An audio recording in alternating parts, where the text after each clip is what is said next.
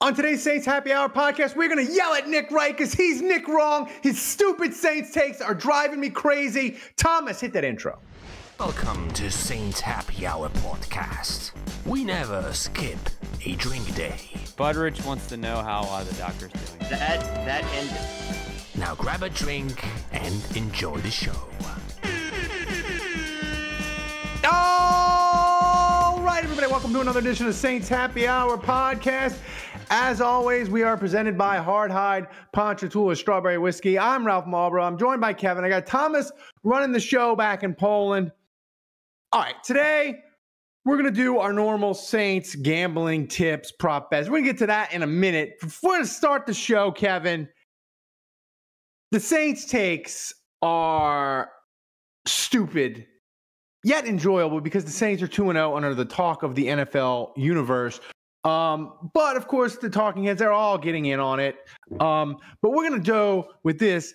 Nick Wright of Fox Sports, his take was incredibly stupid. He did his tiers of NFL teams after 2 weeks, and his Saints take was I don't know, maybe if he thought about it really hard to troll everybody, or it's just so incoherent, and I'm thinking he was brilliant to troll people, or he just vomited it out. I don't know which one. But Thomas, play the sound of Nick Wright explaining where he put the Saints in his NFL tiers. We're not going to be fooled by these teams, nor will we be bullied by anyone, particularly people with oddly undersized tight shirts. Like, oh, if you're not talking about them, what are you doing today? Guys, I'm happy that these teams are 2-0, and I really like Geno and Mike McDonald. I think what Mike Tomlin does year after year is remarkable. Kevin O'Connell's one of the best coaches in the league, and Alvin Kamara's resurgence is one of the best stories in the league. None of these teams are contending for anything. And if not for the committee, if we were all just standing zealots, we'd have to be like, well, what do you want them to do? What do you want them to do? Be real contenders is what you want to do to move up the rankings. Kevin, Let me go. Don't even ask. Go ahead. We want them to be contenders. Well, how do you become a contender? You win games. You can only beat the teams that are on your schedule that you have to play. They have played the JV Panthers and beat the brakes off of them, which after week 1, you, Ralph, smartly said, beating the Panthers is one thing. Anybody can do that. But great teams beat the Panthers the way that the Saints beat them in week 1. Week 2, they pistol whipped the Dallas Cowboys in Dallas to the point that the second half, you mostly only heard the Saints fans in the building, in Jerry World. A total domination of a team that was considered one of the better teams in the conference. Right. Even if they were a little shaky, still considered one of the better teams in the conference. So, yeah, Derek Carr, we went over this we went over this recently. I don't want to say exactly when, because who knows when this is going up, but we went over it recently on the Zoom call. Right. Derek Carr is at worst the third best quarterback in the league right now. The Saints are, at worst, the third best team in the league right now. I'm saying at worst because they ain't the bronze medalist on my podium, okay? Derek Carr, probably not the bronze medalist on my podium either. So you have to look at the here and now. The Saints are what your record is. You're 2-0. If they come back home and they beat the brakes off Philadelphia, or if they even win ugly, I don't care. I don't care if it's a 13-7 slog. If they beat Philadelphia and go to 3-0, the chances of them making the playoffs skyrocket. It was already at like 62.7, 63%, somewhere in that range for being 2-0. When you get to 3-0, it jumps up significantly. Yeah, I mean, eventually... Like, how do you become a contender? All you got to do to be a contender is to make the postseason. That's right. You can't win the fucking Super Bowl unless you make the playoffs. Okay? You can't win the Super Bowl. I don't care if you are the 1 seed or the 7 seed. That's right. You make the playoffs, and then you got a shot. If you are fighting for, to win the division or whatever, you're technically a contender. That's right. You're technically a contender. This nebulous terminology. Give me what is a contender. Oh, you got to show. Well, they have. That's right. They have. Like, what do you want? What do you want them to do, Nick? You spell it out, brother. You're the one on TV making the big money. Well, here's the thing, too, that I find hysterical. Every team the Saints have beaten this year, as soon as the Saints beat them, they are declared a federal disaster area. Because let me tell you, Carolina, going into that Saints game, was not thought to be an abject disaster. They were thought to be bad, and they were thought, they're still going to be bad. They're still going to be in they were improved. But they're better. They were improved if you listen to some people. Yeah, they were. I mean, they're going to be better. Now, everybody knew that Carolina was a disaster, and it's not like playing a real team. And everybody knew that Dallas's run defense was terrible, and Mike McCarthy's a good coach, and they were declining. So that's what I find hysterical. And the Saints pistol whip that. Saints beat Philadelphia. They'll do it to Philadelphia again. They'll be like, Philadelphia, they were 10-1 last year. Now they've lost, 8 of 9 or whatever it is. And they tried to Matt Patricia on defense, and it doesn't work. And Nick Sirianni is probably going to get fired. And the Saints are a pretender still. If the Saints go 3-0 and you still call them a pretender, I don't know. You're either willfully stupid. Mm-hmm. Or you're just a fucking idiot. Well, and here's the thing with the Nick Wrights of the world. They know that if they're wrong about the Saints and they beat the drum about the Saints not being good, they can milk it all year and it plays for good television. And then when the Saints finally lose, they'll be like, see, I told you. Even though they went 15-2 and lost in the NFC Championship, I told you they weren't real contenders. Well, brother, hang on. If they go 15-2, if the Saints, listen, I don't think anybody is saying they're going to go 15-2. I'd like to meet the person that says they're going 15-2 and say, what drugs are you on, and can we get it in the water supply? You felt I was on drugs when I said 11-6, so I might need to take some more. But see, you even your drug-induced hysteria, you said 11-6. Nobody's saying 15-2. If they go 15-2, there ain't no Saints fan is going to let any slander against the team stand. Specifically to Nick Wright, the only thing that will convince him the Saints are anything and worth a damn is if they go to Kansas City and beat his Chiefs. That's the only thing that will convince him. And even then, Kevin, if the Saints beat Kansas City, he'll make excuses. He'll say, our left tackle is terrible because we're playing a rookie. Ferdy Pachinko or a running back or whoever it is, he broke his leg. He's not playing. Isaiah Pacheco. Yeah, that's a first. Kevin knows more about the NFL depth chart of other teams than me. Well, he's on my fantasy football team. There you go. There was a reason. So, but that's the only thing that will convince Nick Wright.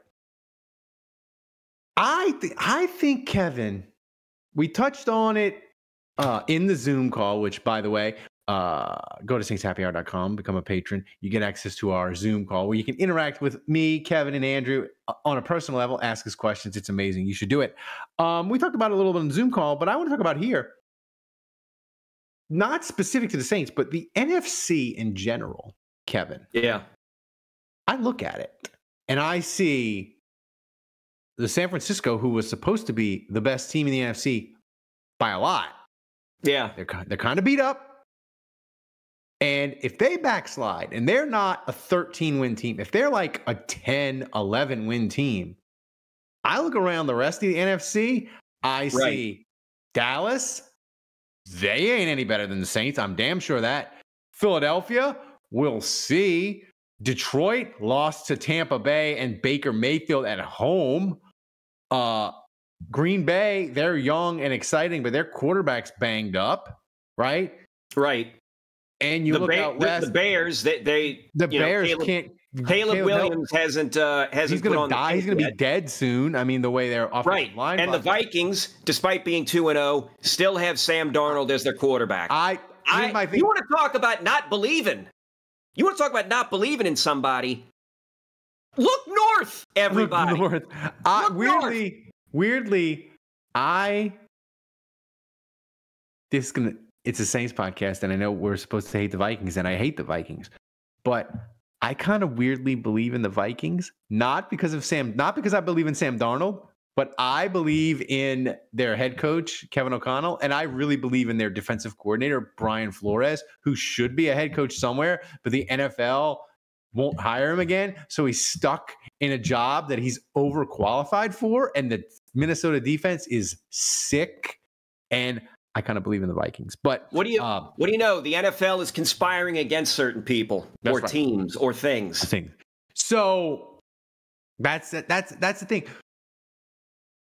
What in your mind would the Saints, before we get to the gambling stuff, which is fun, what in your mind would the Saints, what do they have to do to make the media just be like, God damn, I mean, I don't know, like they're the contender, and right now they're the best team in the NFC, and like they don't want to believe it, but they're like, I can't, like they are. Like, what would they have to do to change when do you want them to sort of come to that conclusion? Maybe by give me a week. Halloween? By Halloween. Okay, let me look at the schedule here. By Halloween, they will have played everybody in their division at least once. So win against everybody in their division. They will have played their three opponents from the AFC West: Chiefs, Broncos, Chargers.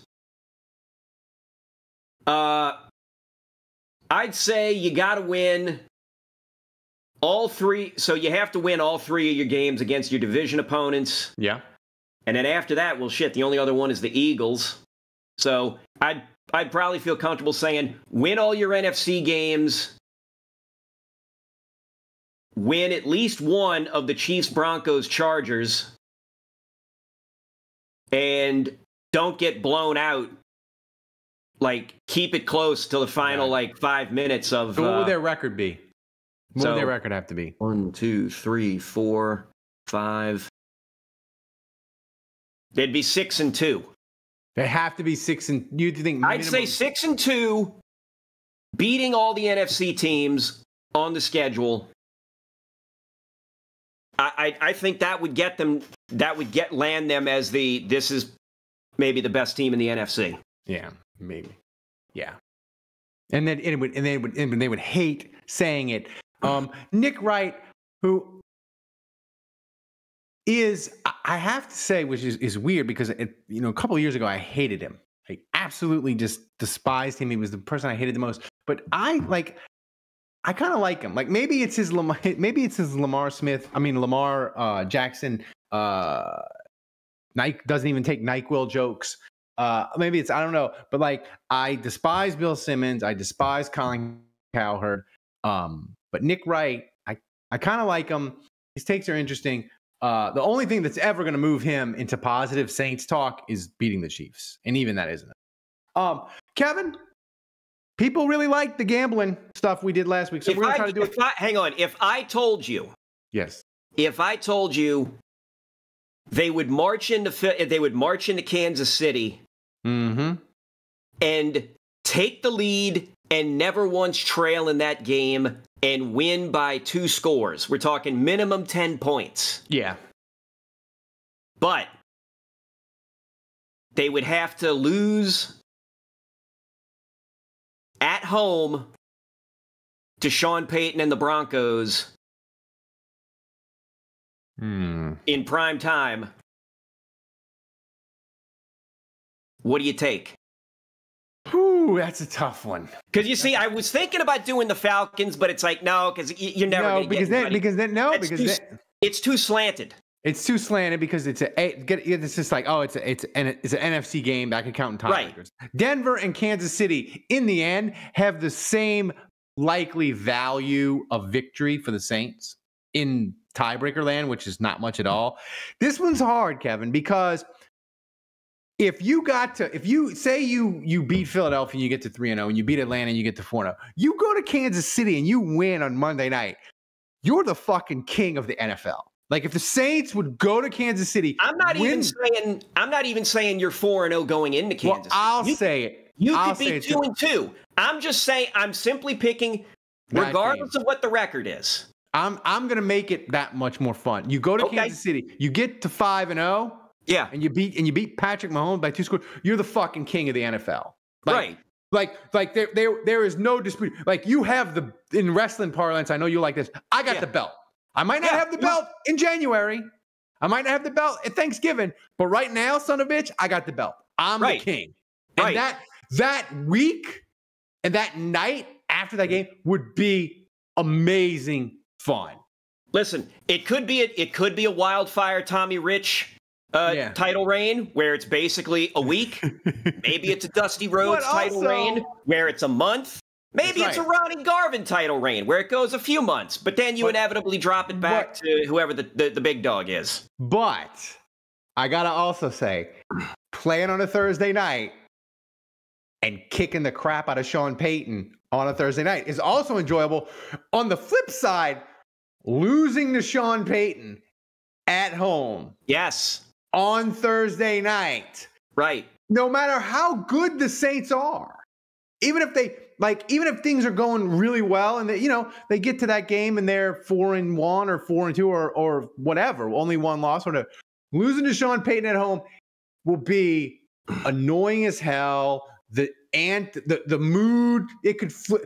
I think, Kevin, the more I think about it, I got to take the Sean Payton win because I think losing to Sean Payton would do more to destroy the fun vibes of the 2024 season than beating Kansas City.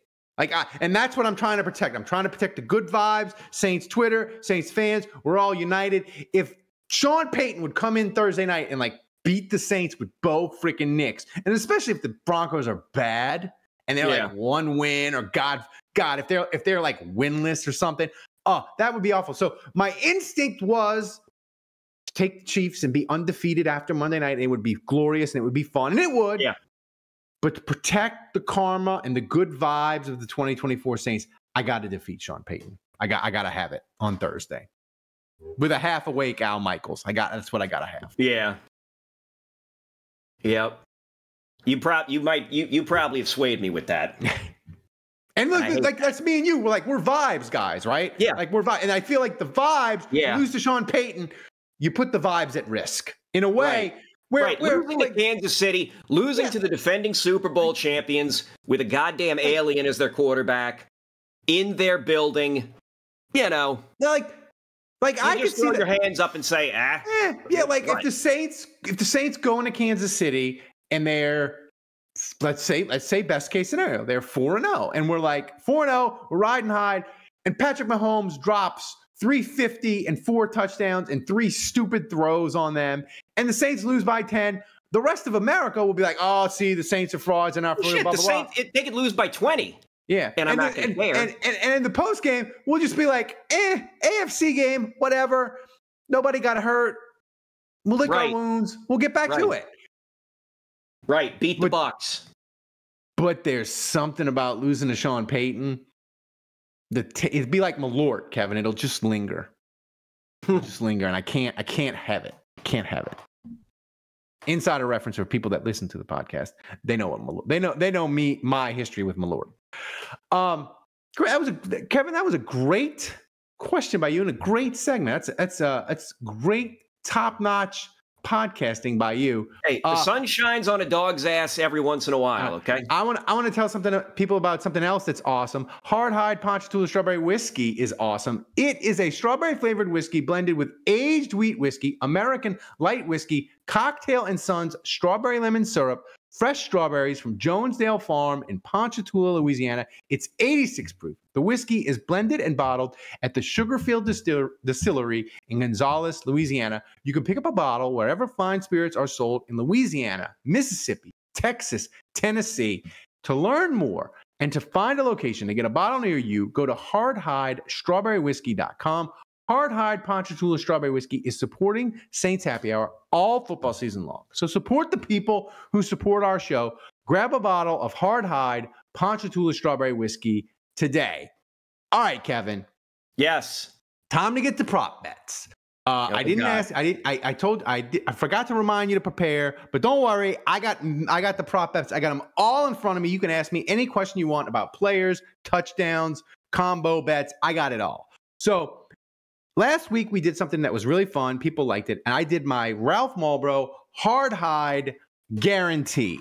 So this, and if it happens, I do sometimes a shot, sometimes multiple shots of Hard Hide Strawberry Whiskey.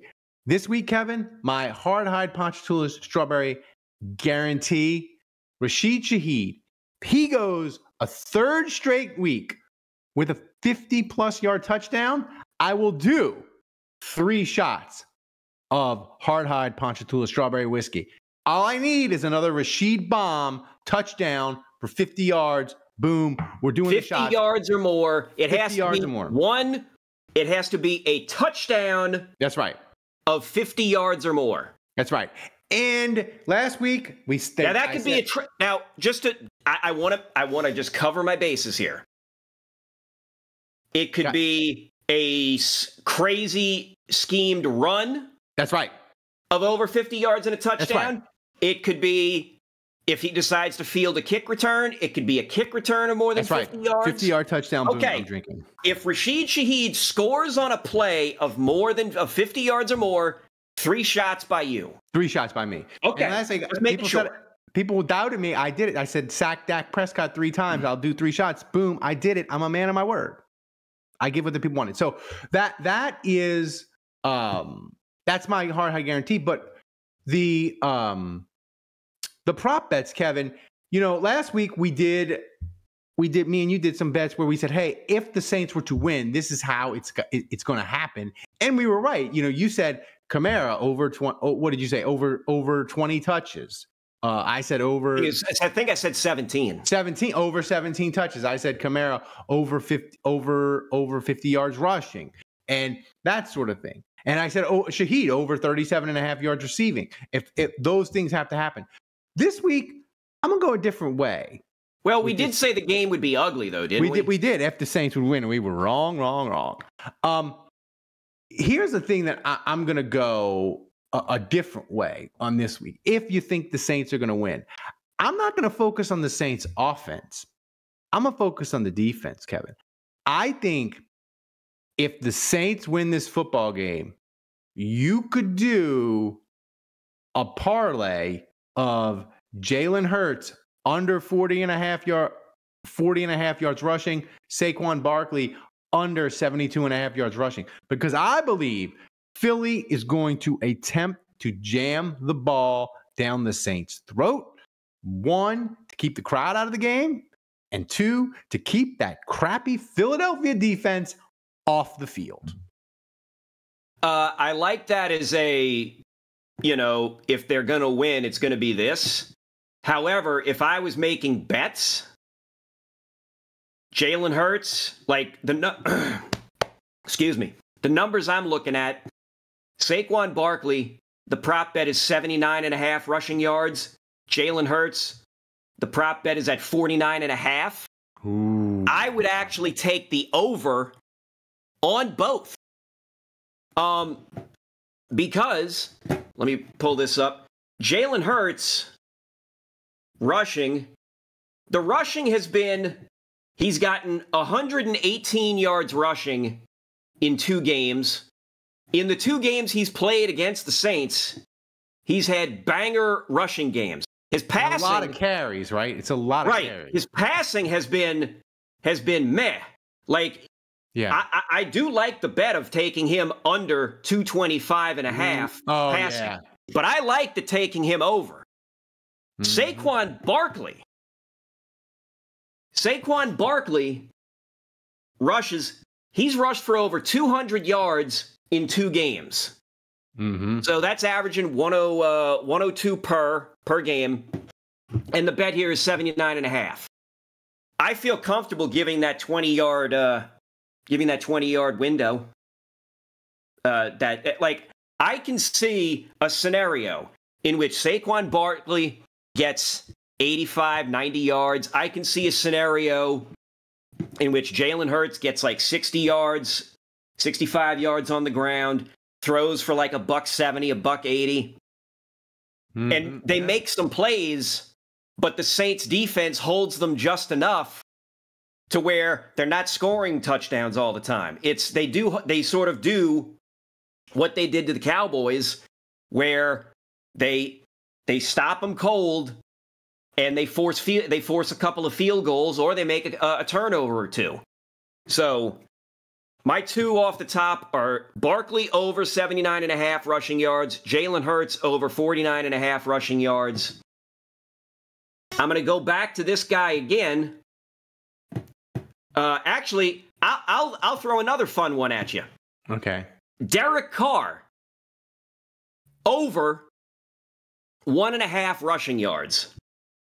Ooh, see, that's an interesting one, because all it would take, right, is one of those. Because look, nobody is running more play action than the Saints, right? The Saints are running an amount of play action that is just ridiculous. All it takes, Kevin, would be one of those boots, right? He gets out, no one's open, and he's like, oh crap, no one's open. Philadelphia linebackers suck. Even though Saints fans were freaking out about Zach Vaughn getting a bunch of sacks week one, their linebackers suck and they're slow. Derek Carr, 1 8-yard scramble, boom, you're there, right? Doesn't even have to be 8 yards. All he has to do is third and 1. You think they're or third and 2 or something. You think they're going to run, drop back to pass. Somebody gets him out the pocket. He scrambles toward the sideline, sticks that arm out, and runs right outside. 3 yards, converts the first down, and there you go. Here's a bet. It's risky because he's banged up, and it's even more risky because it's a specific touchdown. But Taysom Hill, he's been practicing this week. Well, we don't have the practice report on Friday. But if you wanted to bet Taysom Hill scoring the last touchdown of the game, plus 750. And Kevin, that would be strictly a vibes bet, in that the vibes are so freaking good for the Saints right now. What would send the Dome crowd into an absolute frenzy? That would be a game clincher or game winner from Taysom Hill. Plus 750 if you're so inclined. So that's him crossing the plane. That's him crossing the plane. It'd have to be the final touchdown of the game. But him crossing the plane, that's because right. If you want to say what would make the Dome go apeshit, Taysom Hill throwing a touchdown pass to Derek Carr, who moonwalks in the end zone and grabs his crotch again, and it's the game winner. And next thing you know, the fan base is launching GoFundMes to cover the cost of the fine. I mean, if we're just, making up, the Saints scenarios here, why not? The Saints running the Philly special on the Eagles and getting Nick Sirianni fired would be amazing. Derek Carr, anytime touchdown, plus 650. The final touchdown, plus 3,400.